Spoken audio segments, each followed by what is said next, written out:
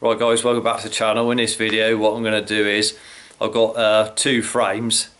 One's a disc frame, road bikes obviously, and one's just a normal rim brake frame. They're both carbon frames, carbon fork, carbon stereo, so full carbon frames. So what I'll do is, while they're almost like bare frame, I'll show you in a sec, but I thought I'll go ahead and we'll weigh them just to see what the difference is between a disc frame and a road frame. Obviously everyone's banging on about discs are always heavier, obviously, but are the frames a lot heavier, or is it just the components you're putting on the frames that make it heavier? So we'll go ahead and we'll have a look at the frames and we'll weigh them and see what the outcome is. Right, so here we have the rim brake frame. As you can see, it's a Vitesse Evo frame. They're both the same size frames as well, so both exactly the same size of frame. Obviously they take different bottom brackets, things like that, but the bottom bracket isn't in this one, so I haven't had a chance to fit it, but the headset's in, obviously the bearings in. All I've done is just put a cable tie around there, just stop the fork dropping out when I weigh it. Obviously you've got the headset in, like I said, and I've just left the top cap on there for the bearing, and obviously the compression plugs in them in both frames for the top cap, so that's fitted in both. But other than that, it's bare, no seat clamp. So that's a quick look at the frame.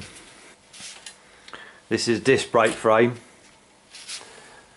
Vitesse again, obviously. This is a Venom, as you can see there.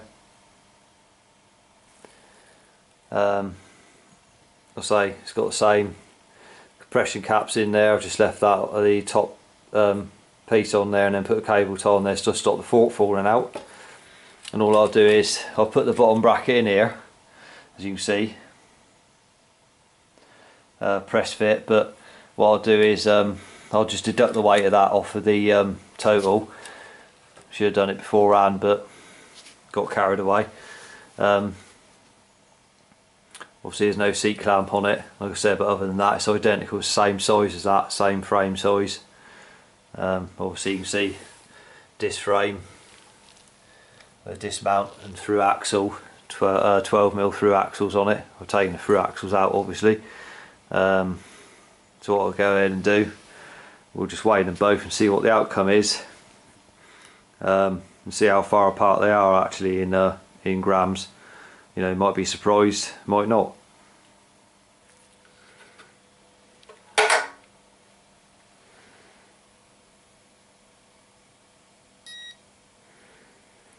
So that's 1,595 grams there, as you can see. And that's the Vitesse Evo frame. So we'll go ahead and we'll weigh the other one. Right, here we are with the Venom frame, the disc frame. So we'll go ahead and we'll pick this one up, see what the difference is. So that's 1,840. Obviously I've just got to deduct off the bottom weight of the bottom bracket obviously that's in there, so I know that, so I'll just deduct that off. Right, so with the bottom bracket deducted off of that, that's 1,750 for that frame disc, and 1,595 for the road rim brake frame. So the difference between the two is 155 grams. So it's 155 grams heavier for the disc frame than it is for the rim brake frame. Right, so we've got the rear axle from the disc bike. Obviously it's through axle, 12mm through axle. So that's 76 grams for that. So you put that up against the rear quick release skewer. So that's 57 grams, say, for that. So as you can see, that's where you're just gaining a slight bit of weight on each component, because you can get lighter quick release skewers and you can probably get lighter through axles, but they're always lighter than one another. So you're just gaining a few grams, say, 20 grams here, 20 grams there, over, by the time you got the disc rotors on, the calipers, you mounted the calipers, you got the disc rotors on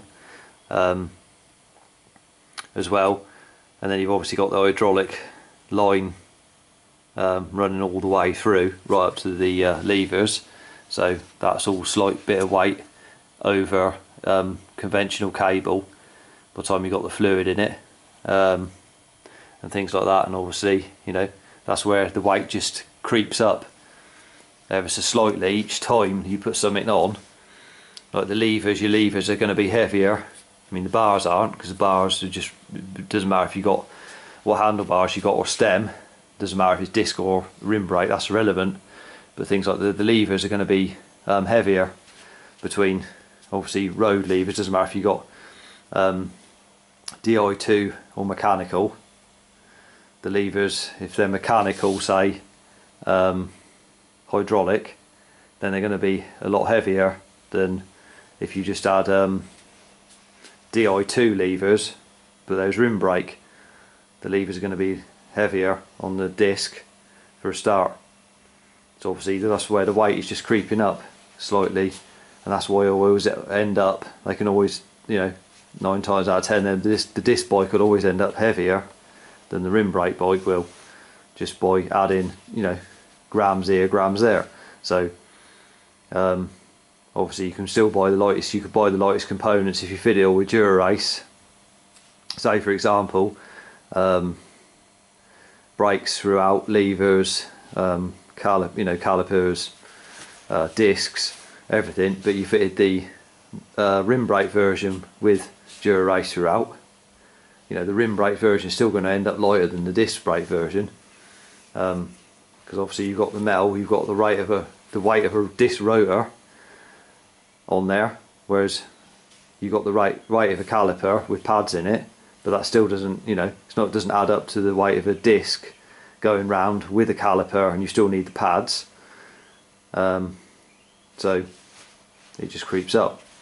But there's a quick demonstration of the weight between the two, with exactly the same frame size between them. Right, so the frame was 155 grams difference in the weights between them. So there's 2 gels there, that's 140. So it's 15 grams more than 2 gels weigh. That's give you an idea of the weight difference between the two frames. Right, so that was a quick demonstration of the weight for you anyway. With regards to if road bikes with discs on are any better than road bikes with rim brakes, then the jury is out on that, especially for racing purposes. I don't think there's any benefit in having discs on if you're racing a bike. I can't see the point in it myself, but it's you've got to move with the times. Everyone's pushing, all the manufacturers are pushing disc brake bikes now, and if you look back in time, mountain bikes never used to have disc brakes on them, hydraulic disc brakes or anything. Those were all rim brakes, and then they moved to disc brakes. But the advantage with discs on mountain bikes is you need them on mountain bikes, because obviously you've got all the mud and everything, and with caliper brakes on mountain bikes you get all the mud built up around them, and rim brakes, as you know, in the wet and muddy conditions just wear the rims out and they don't stop very well. So on mountain bikes then it's perfectly acceptable to have disc brakes, but for a road bike, just a pure road bike, carbon road bike say, and you're racing, then I can't see the point in it myself.